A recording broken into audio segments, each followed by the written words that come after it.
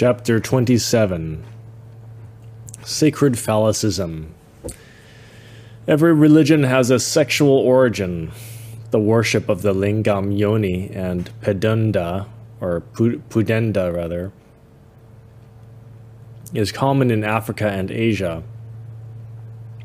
Secret Buddhism is sexual. Sexual magic is taught practically in Zen Buddhism. Buddha taught sexual magic in secret.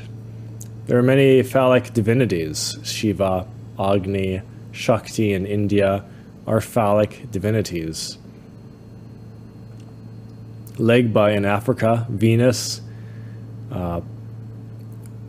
Bacchus, Priapus, and Dionysius, or Priapus and Dionysus, in Greece and Rome were phallic divinities. The Jews had phallic gods and sacred forests consecrated to the sexual cult. Sometimes the priests of these phallic cults allowed themselves to fall miserably and descended to wild bacchanalian orgies. Herodotus recounts all the women of Babylon had to prostitute themselves with the priests of the temple of Milita. Meanwhile, in Greece and Rome, in the temples of Vesta, Venus, Aphrodite, Isis, etc., the priestesses exercised their holy sexual priesthood. In Cappadocia, Antioch, Pamplos, Cyprus, and Bylos, the priestesses celebrated great processions, carrying with infinite veneration and mystic exaltation a great phallus, as god or generative body of life and of the seed. The Bible also has many allusions to this phallic cult. The oath from the time of the patriarch Abraham was taken by the Jews by placing their hand beneath the thigh, that is, on the sacred member. The Feast of the Tabernacles was an orgy similar to the famous Saturnalia of the Romans. The rite of circumcision is totally phallic. The history of all religions is full of symbols and phallic amulets, such as the Hebrew mitzvah, the maypole of the Christians, etc. In ancient times, sacred stones of phallic form were profoundly venerated. Sometimes they resembled the virile member, and others the vulva. Flint stones and silica were taken to be sacred in that, with them, they produced fire which secretly developed as a divine privilege in the spinal column of the pagan priests. We find much phallicism in Christianity. The circumcision of Jesus, the Feast of Epiphany, the Corpus Christi, etc., are phallic festivals inherited from the polypagan religions. The dove, symbol of the Holy Spirit and of the voluptuous Venus Aphrodite, or Aphrodite, is always represented as the phallic instrument used by the Holy Spirit to impregnate the Virgin Mary. The very word sacrosancti is derived from the sacral and is thus phallic, of a phallic origin. The phallic cult is terribly divine. The phallic cult is scientifically transcendental and profoundly philosophical. The era of Aquarius is already approaching, and even laboratories will discover the energetic and mystical principles of the phallus and uterus. The sexual glands are governed by Uranus and enclose terrible forces that laboratory science will discover in the new era. The scientific value of the ancient phallic cults will then be publicly recognized. the entire potential of universal life exists within the seed.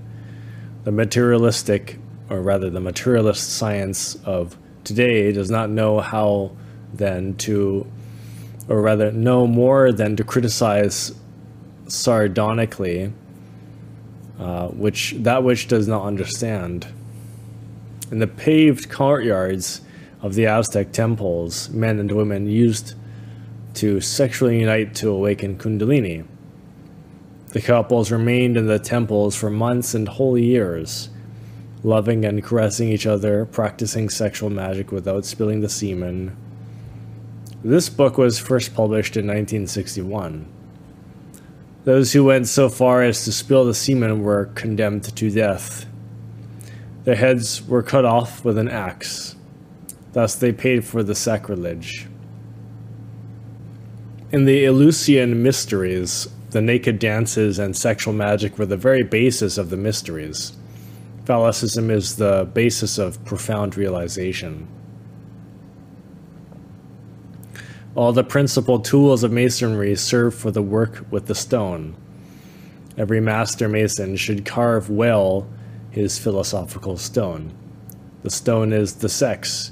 We must build the temple of the eternal Upo, or Upo, the living stone. Sex and serpent.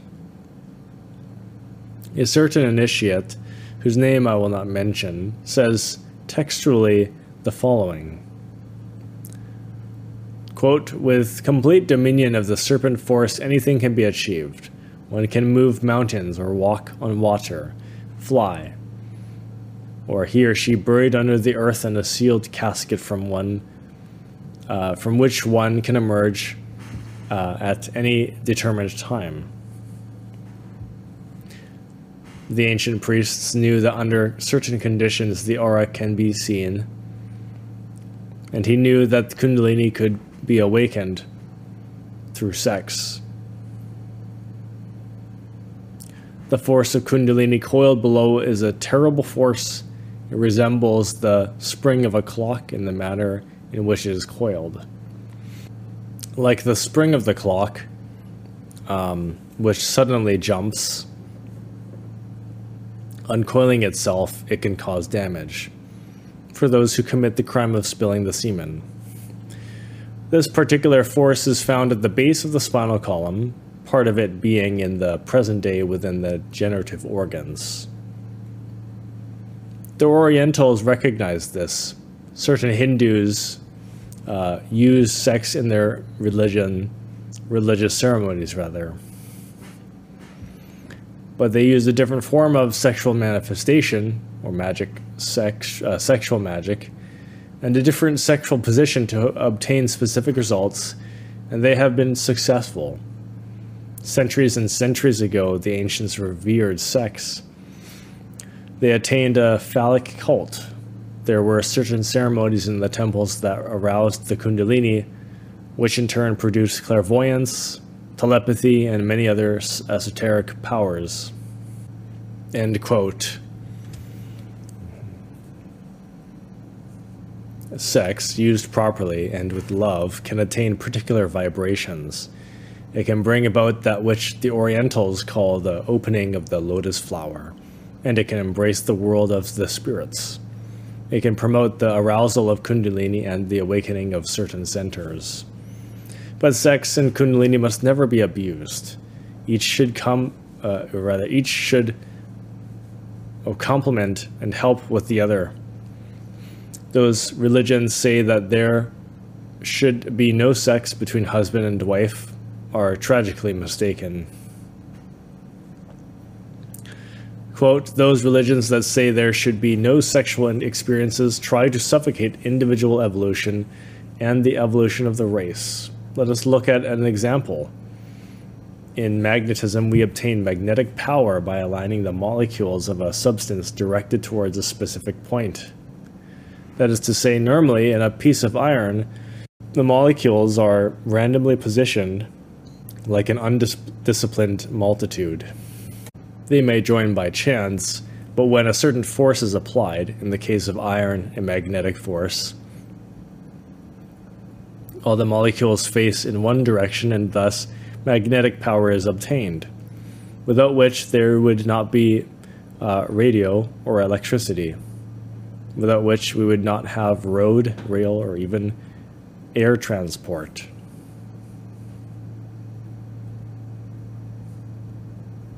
When the human being awakens Kundalini, when the serpent of fire begins to live, the molecules of the body are aligned in one direction, because the force of Kundalini has this effect when awakened. Then the human body begins to vibrate with health, becomes powerful in knowledge, and can see everything. There are various methods or tantric positions to fully awaken the Kundalini. The Kama Kalpa contains all those sexual positions. Nevertheless, this should not be done except by those who are truly trained for it, because of the immense power and control that this awakening gives over others,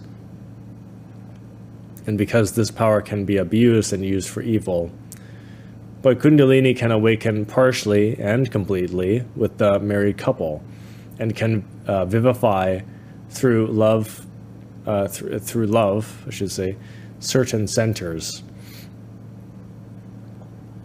With true intimate ecstasy, the molecules of the body are aligned in such a way that they face in the same direction. Consequently, these people develop a great dynamic power. When false modesty and all the false teachings about sex are changed, man will again reach his true being. Once again, man will be able to regain his place as an astral traveler. The phallic cult is as ancient as the world. Sex should help Kundalini, and Kundalini should help sex. Neither sex nor Kundalini should be abused. Sexual magic should only be practiced once a day. Man and women are not simply a mass of protoplasm, flesh, attached to a frame of bones. Man is or can be something a lot more than that. Here on earth, we are simple puppets of our spirit. That spirit which resides temporarily in the astral accumulates experience through its body and flesh, which is the puppet, the instrument of the astral. Physiologists and others have analyzed the body of man and have reduced it to a mass of flesh and bones. They can talk about this or that bone, about different organs, but these are material things. They have not discovered, nor have they tried to discover, the most secret things, the intangible things. The things that the Indians, the Chinese, and the Tibetans knew centuries and centuries before Christianity. The spinal column is truly a magnificent structure, a very important structure. It contains the spinal cord, without which one would be paralyzed, without which one is useless as a human being. Nevertheless, the spinal column is even more important than all that. Exactly in the center of the spinal nerve, the spinal medulla, is a passage that extends to other dimensions, fourth, fifth, sixth dimensions, etc. A passage through which the force known as Kundalini can travel when it is awakened. At the base of the spinal column is what the Orientals call the serpent of fire. This is the seat of life itself.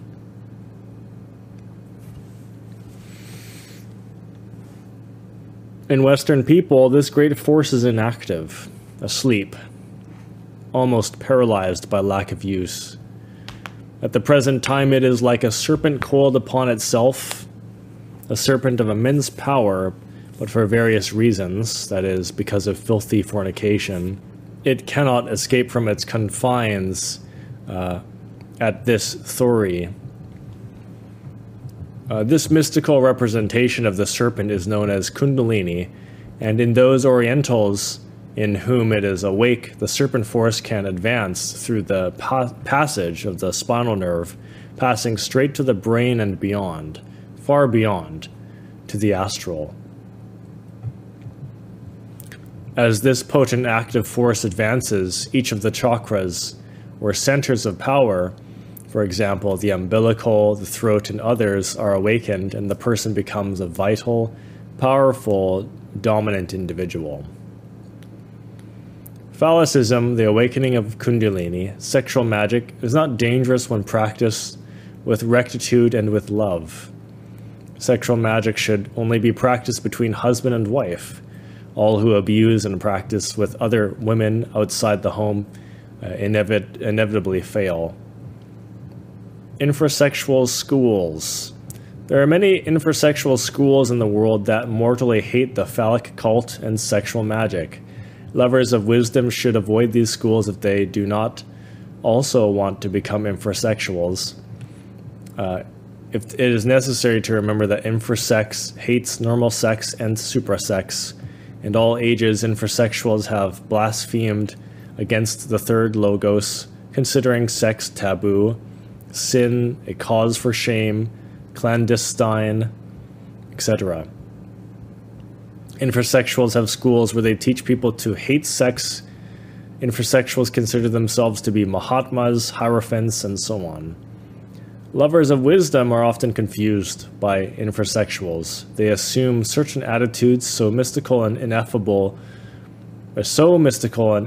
so anchoretic and pious that if one does not have a certain degree of understanding, one can very easily be led astray onto the path of infrasexuality. Initiation and the serpent. It is possible to receive the initiations of the minor mysteries in their superlative and transcendental consciousness when they are chaste. Nevertheless, the initiations of major mysteries cannot be obtained without sexual magic and kundalini. The minor mysteries are none other than the probationary path, a chain that has to be broken, the kindergarten of esoteric studies, the first reader. The phallic cult is the only one that can lead the human being to intimate self-realization.